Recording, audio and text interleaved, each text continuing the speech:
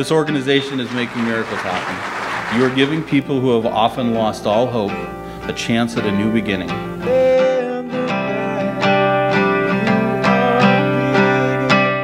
The efforts of the jail chaplains is the one single thing that I can point to right now and say this is working. Failure doesn't faze you, worry doesn't win, loss doesn't leave you, afraid to start again. Our sin doesn't shock you, our shame doesn't shame you at all. God is changing lives. These are responsible individuals in our community.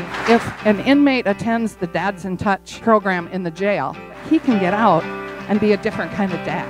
I don't need to quantify or justify it with statistics to see that the money being spent on this effort is dollar for dollar the best thing going. All the proof I need was standing up here just a few minutes ago.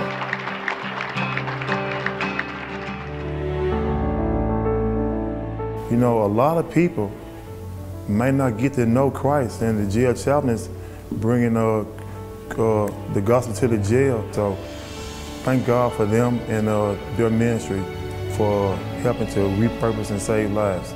With the foundation that was built in Christ, it gave me purpose and also a reason to change. It opened up my eyes on these programs do work. Some of those people that went through that program, they moved to other states and they'd call 2-3 years later and said that I'm still alcohol free and still doing a good job, and all we could say is, you know, God bless them that, you know, we had a part in keeping them straight. One of the experiences that really stood out to me is the time that Ed and I were able to walk with one of our returning citizens through the legal system to allow them to start over, totally start over and build a new life. I've been pardoned twice, and once by Christ, and also when I went to jail, I got that 2 Class A felony on my name. I was about to get deported, and with the help of jail chaplain ministry, with the help of Christ first, and with great friends that stand in our corner, in my corner, in my family's corner, it's been amazing.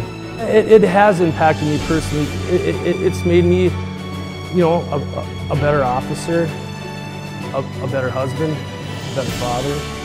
I almost threw it away, and I just want to make sure the rest of my life that I live in a place of gratefulness and thankfulness, and to make sure that I live my life just giving, because God have given me.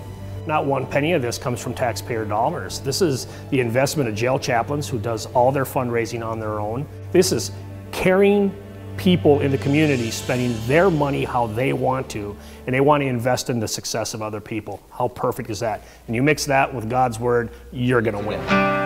You now have people who have rededicated their lives, influencing and impacting their peers on the streets, perhaps preventing incarcerations in the first place.